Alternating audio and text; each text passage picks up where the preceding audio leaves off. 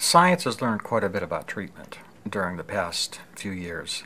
One of the big changes has been the notion that treatment needs to be applied to addictive disorders as if they are a chronic disease. That's what we've learned.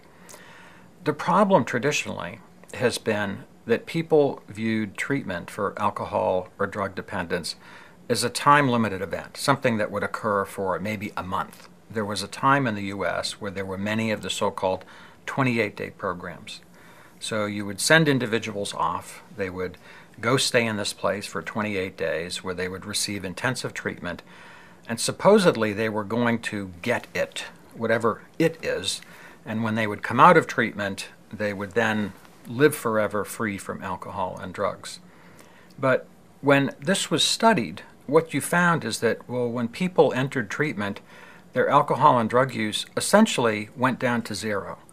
And after they left treatment, slowly, over the months following, the alcohol and drug use resumed and would eventually get back to the levels it had been before treatment.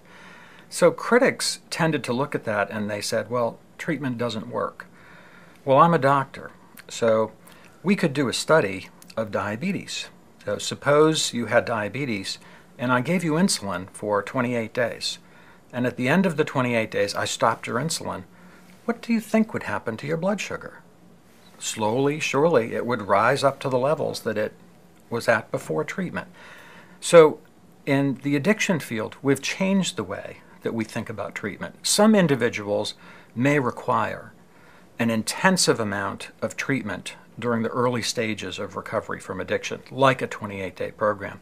But treatment needs to continue over the long term.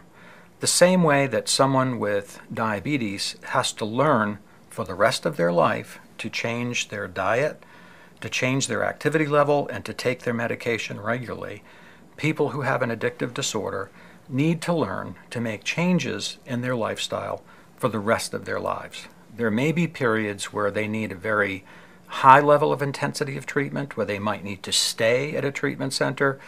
Other times, they might be able to be at home and to attend a support meeting once a week or even every other week.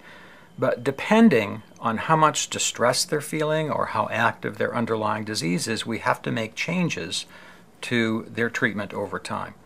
So our approach in treatment of adolescents is to gear the intensity of our treatment to how distressing the symptoms are at any time, but to consider this a chronic illness that we're going to follow for months and years. So relapse means that somebody who hasn't used drugs in a long time starts using drugs again. And unfortunately, usually when somebody relapses, they quickly fall into all the same problems that they had before when they were more actively addicted. An important part of addiction treatment is something that we call relapse prevention. So even after somebody has stopped using a drug that they're addicted to, we spend a lot of time thinking about the times when they might be at risk. So for example, somebody who's been addicted to alcohol might find themselves at risk if they go to a party where other people are drinking alcohol.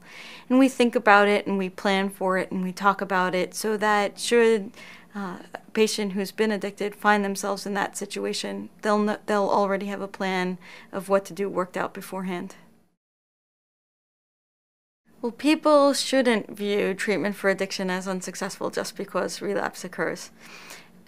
Relapses happen in lots of different diseases. So, for example, people with diabetes, which is another chronic disorder, need chronic medical treatment that really will go on for the rest of their lives. And there will be times where they may have high blood sugar problems even though they've been in treatment. That might be seen as a relapse, but it doesn't mean that all the treatment they've had before has been ineffective. It just means that at that moment in time, they need a little bit more treatment or a little bit more intensive treatment.